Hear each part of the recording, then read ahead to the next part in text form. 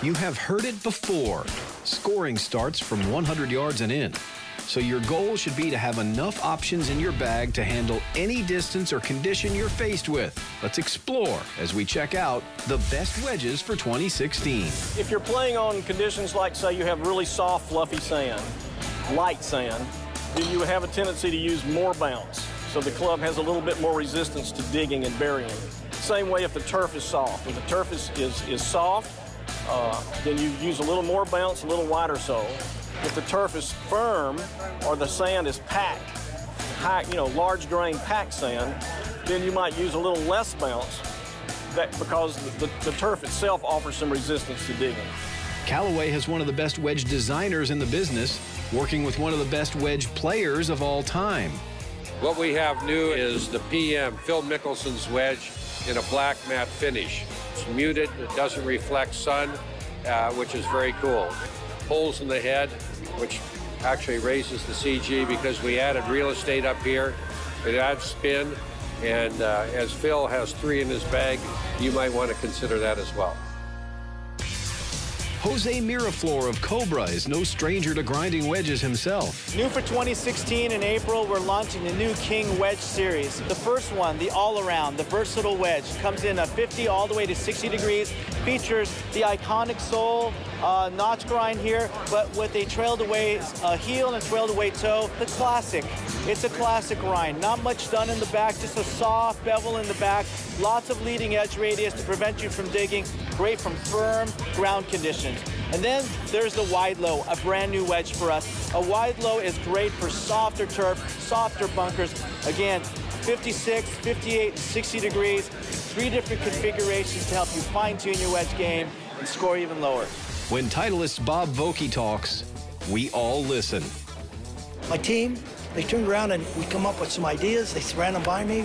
We said, okay, let's try it. We did a lot of R&D testing, take them out on PGA Tour, and all the testing and feedback. We've come up with what we do, we call it a CG, progressive CG. We're able to align the CG behind the proper ball for proper contact with the ball, which in turn allows the player to work the ball, do what he wants instead of the club controlling him, and to be fit for the right grind, for their particular swing speed, whether the diggers, sliders, or the ability to hit all the different shots around the green. We have 5 different grinds in the SM6 that gives them the ability to do so. Ping has always made great wedges, and they've had a ton of success with their Glide family. So we've done really well with the 3 existing options we have, the wide sole, standard sole, thin sole, which is a kind of recognition that everyone swings the wedge differently and everyone wants something a little bit different out of their wedge. But what we've added to it, which we're really excited about, is the ES, the I sole. 2 of the things that really made it unique were this 2-tiered sole, which makes it really versatile. You have kind of a thin front edge, but then as you open it up, you've got kind of a wider sole at the back.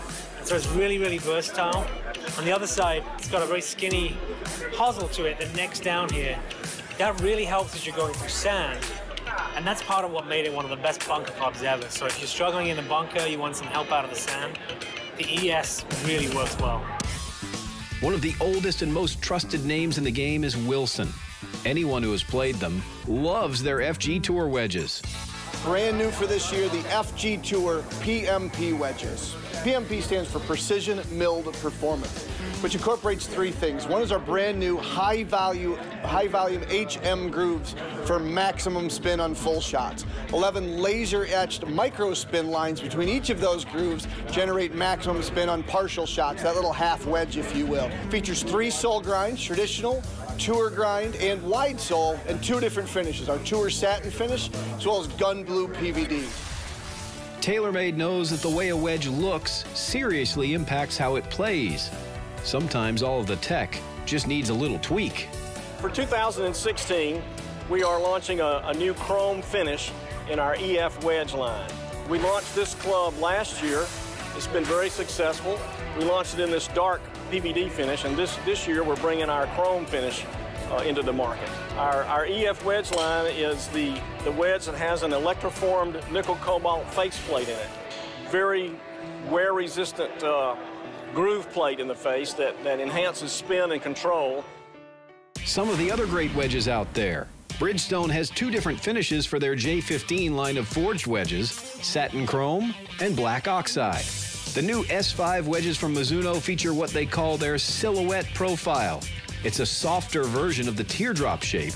The S5 looks square to the target line no matter how much the face is opened or closed. It's also available in blue.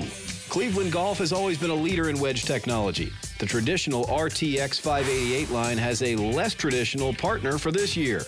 The Smart Soul S and Smart Soul C encourage you to look at those same old shots in a different way. The artists from Edel are ready to custom make you just about anything you want. With perfect balance and optimal bounce, Edel wedges are all made right here in the USA.